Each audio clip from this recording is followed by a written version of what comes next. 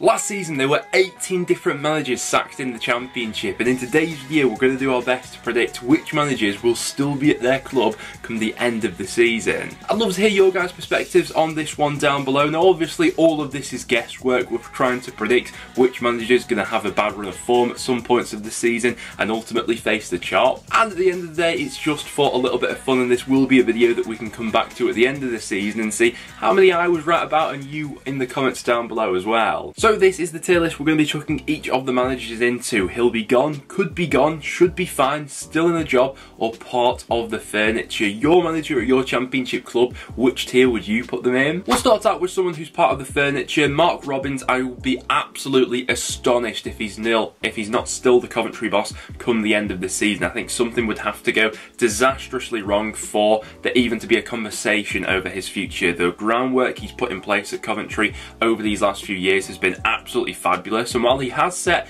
a high bar for himself in terms of last season's playoff finish, I think there is an overall understanding at Coventry that this could be a little bit of a transitional season with the massive influx of players coming in and the two big hitters going out as well. I still think Coventry will be up and around the playoff picture though, and regardless of what happens this season, I just can't fathom a world where they'd even consider sacking Mark Robins. Alex Neil in at Stoke. I reckon he'll still be in the job come the end of the season. I think that Stoke and the board there have given Neil a lot of backing this summer. It is going to be a bit of a transitional season, and as we've seen with Stoke managers in the past, the board there really are quite patient with giving them a lot of time, and even if things do start to go wrong for Neil, I think he will be given that time to go ahead and turn things around. Overall, it's been a positive start for Stoke though in these first 3 matches, and come the end of the season, I still expect Neil to be in a job. Russ Martin in at Southampton. I'm going to chuck him into the should be fine category. There's a massive expectation on each of the 3 clubs coming down from the Premier League this season, and with expectation does come a little bit of uncertainty with the manager. You know, if Southampton aren't in and around the top 2 with a few months to go, maybe they would go ahead and make that change from Martin. But I think he's done well to navigate a fairly difficult transfer window so far, with players leaving, players coming in. I'm sure there'll be plenty more movement between now and the end of the window.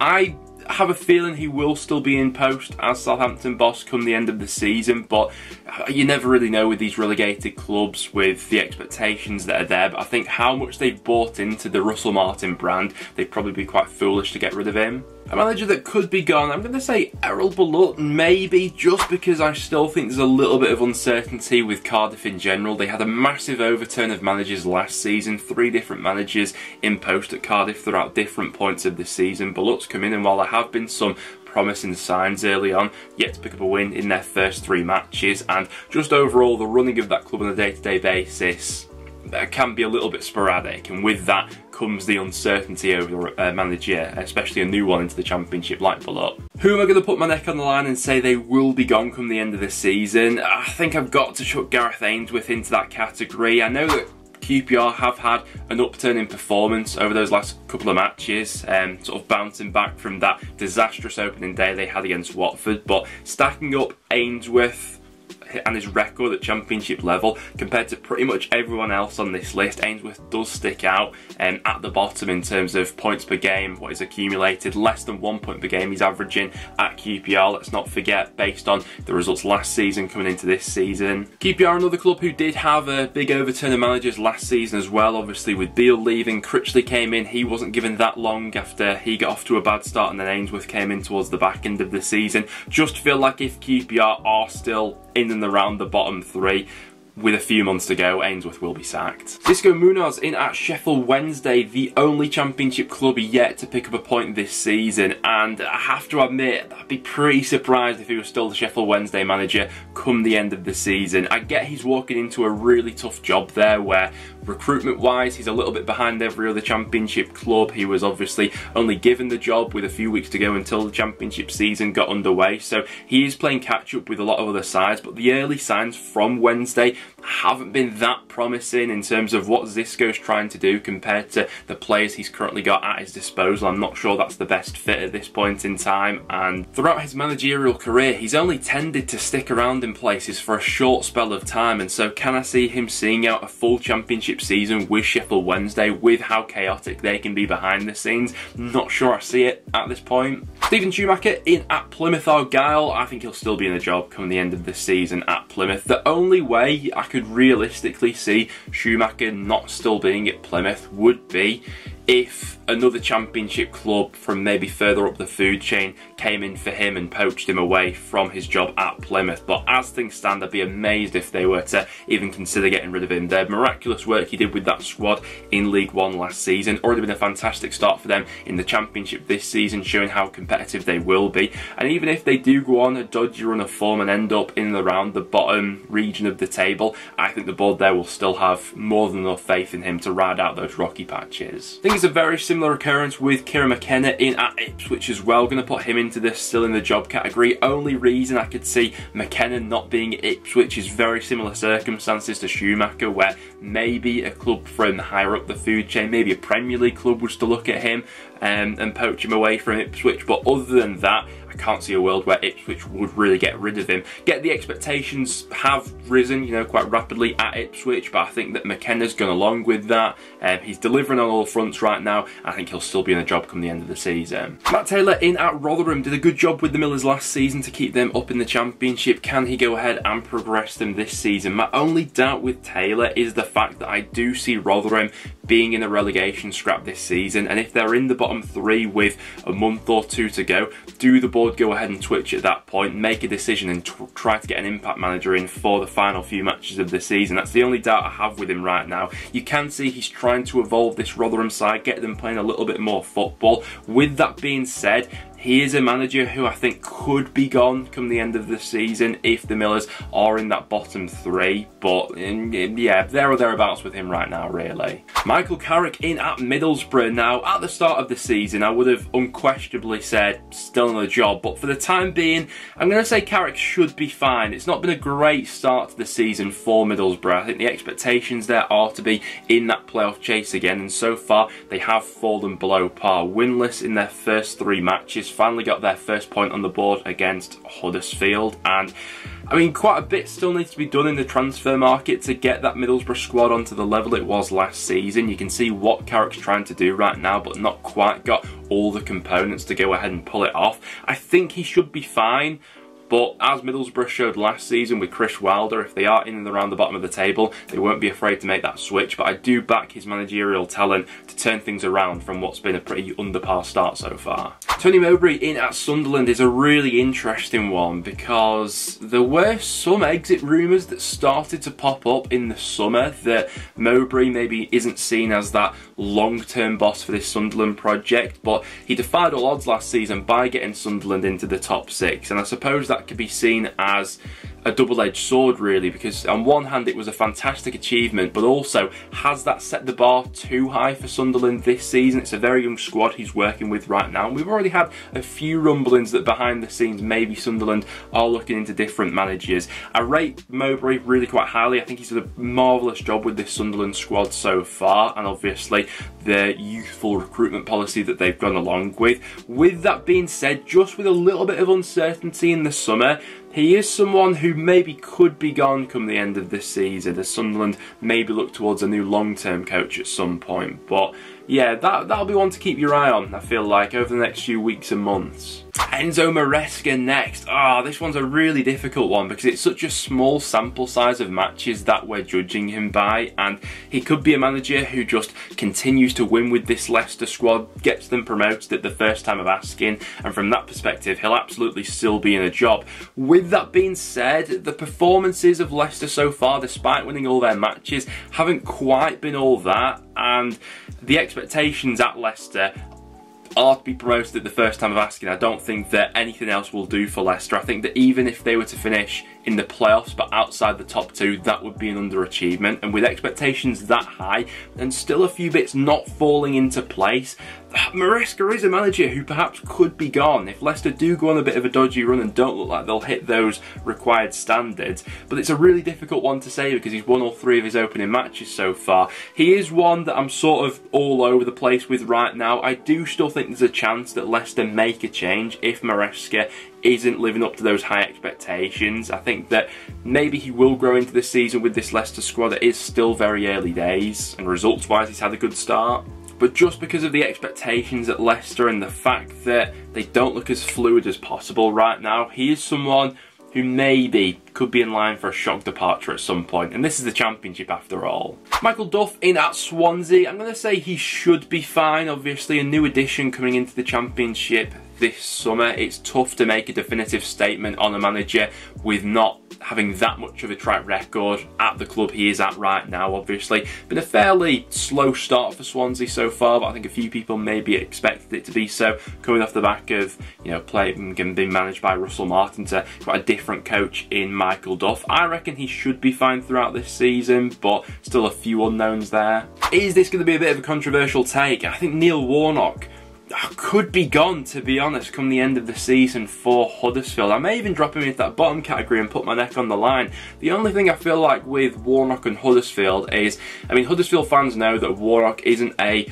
long-term manager for this project, and I just get the feeling that maybe at some point of the season, not even Warnock getting sacked, but maybe he walks away from the project if Huddersfield have identified who they want to instill as their new long-term manager at one point of the season. I think that could happen if a new manager does become available. Huddersfield say they fancy him as a new long-term coach, and then Warnock just goes ahead and steps aside. Maybe I'm looking into things too much, but I don't know. At the age Warnock is now, if Huddersfield are, you know, properly dragged into another relegation scrap this season, does he have it in him to work his magic once again?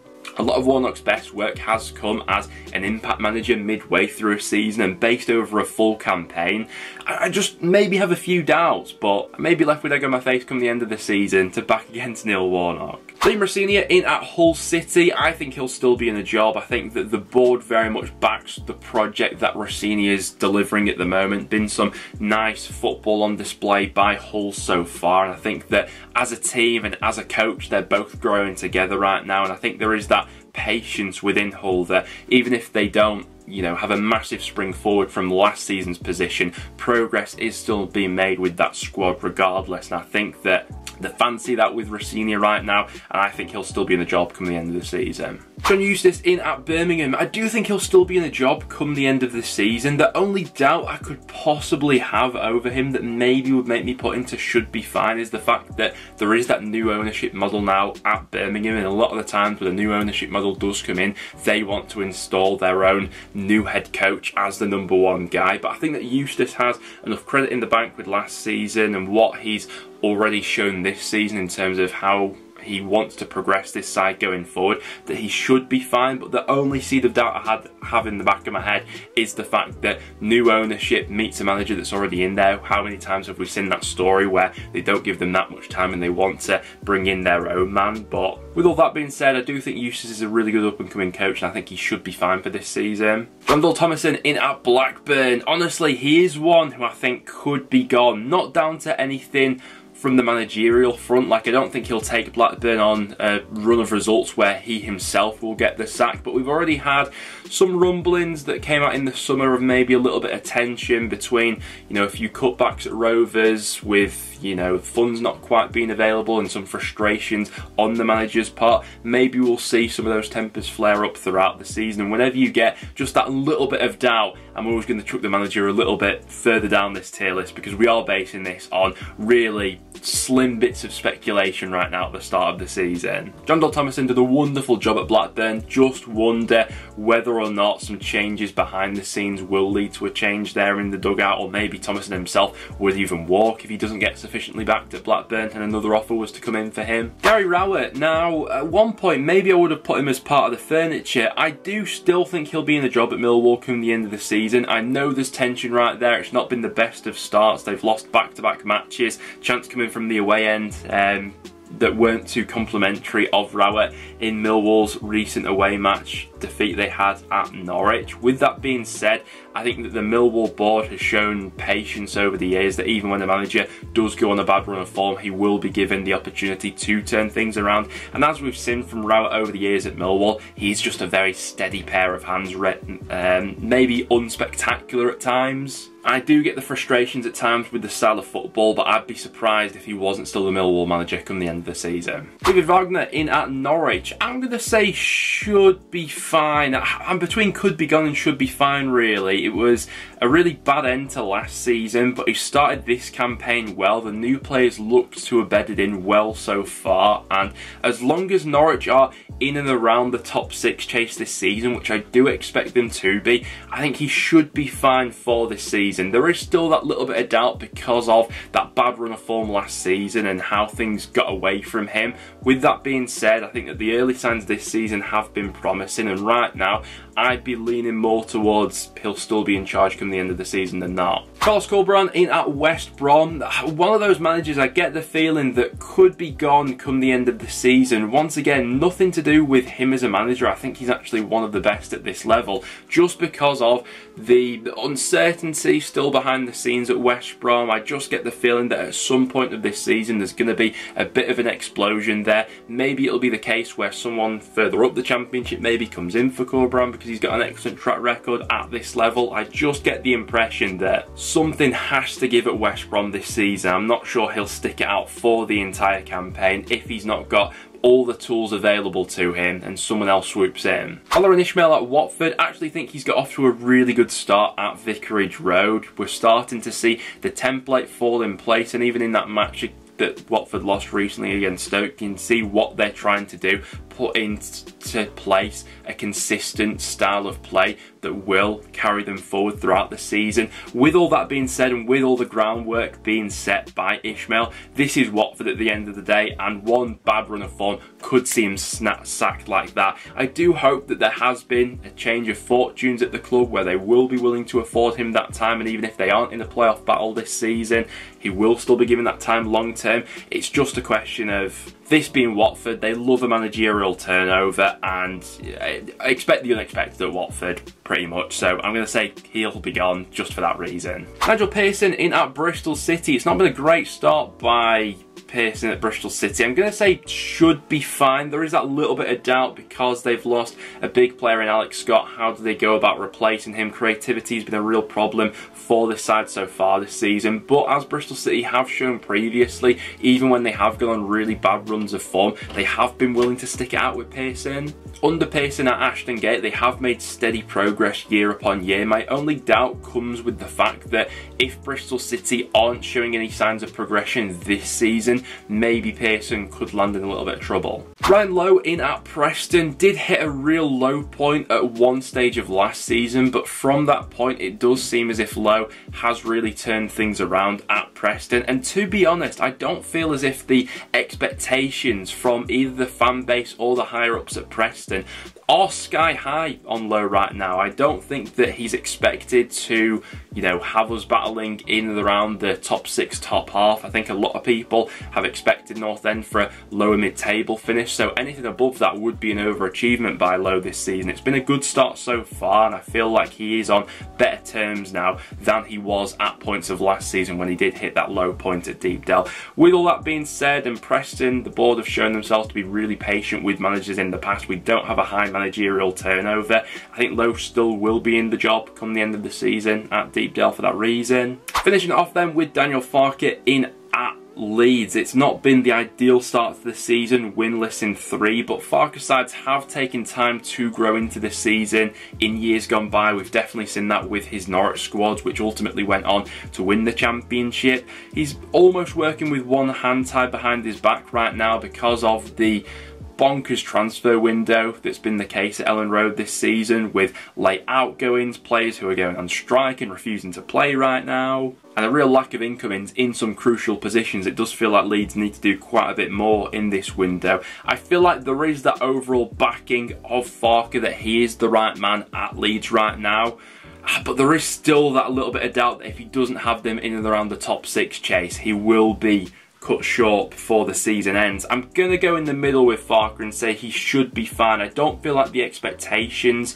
at Leeds are anywhere as high as they are on Maresca at Leicester, for example, where automatic promotion I think is the bare minimum. Don't feel like that's the same case at Leeds, but they still expect to be in that promotion chase despite the difficulties that Farke is working with right now. So all that taken into consideration, I think he should be fine, but you never know with Leeds. Well guys, there we have it. I will now wrap it up for today's video, just for a little bit of fun, and do leave your comments down below. Who do you think will be the most likely candidates to be sacked come the end of the season? Let's not forget we had 18 managerial sackings in the Championship last season, so I mean pretty much the vast majority of this board would be sacked if we're basing it on last season's statistics. Apart from that though guys, thank you very much for tuning in. If you did go and enjoy, make sure to leave a like, and I'll see you all in the next one.